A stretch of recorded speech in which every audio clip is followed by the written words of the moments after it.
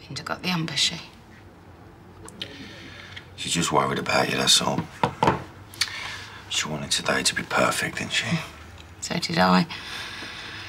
I thought if everything was perfect, you know, the dress, the flowers, the vows, then things would be different. But they're not, it's all a lie. Don't say that. You know that's not true. Really?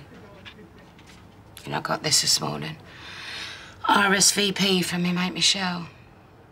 Due to Ian's health, neither me or Ian can make your wedding. That's it. That's all she put. So she hates Phil. So what? She doesn't hate Phil. She hates me with Phil. We bring out the worst in each other. And the best? Yeah, sometimes. We know what that sounds like to me. A marriage. For better or for worse. Don't know what our worst looks like. You know, we all can't be like you and Linda, the golden couple. I've known Phil most of my life, but sometimes I don't know him at all, and he don't know me. We're not like used to. We don't have that trust.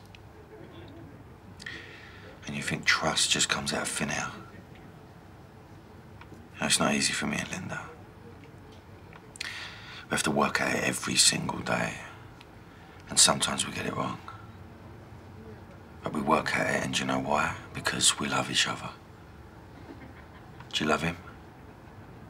Yeah. Always have.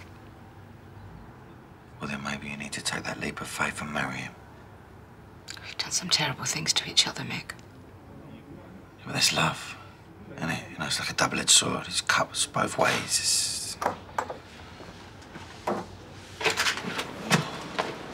Oh.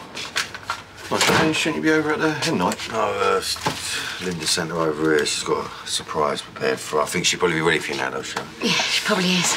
Right. Better for worse, huh? Beers up, fellas. Ah, finally! Oh, yeah. You smell of smoke? Well, some bloke smoking outside a minute bar. Chain smoker must have stuck to me jacket, you know? What you done? Am I dealing you two in? Are we playing poker or not? No, I am winning poker. Well, your luck has got to change sometime, eh, Alfie, eh? Here we go. Here is your matches, sir.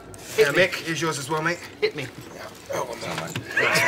Don't make me hit you. Oi, that's a bit weird, ain't it, Peter turning up?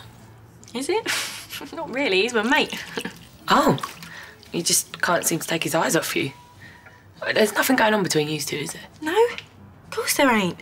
All right, keep your hair on. It's just since he turned up, the testosterone levels in there have gone critical. Really? I hadn't even noticed. It's nothing to do with me.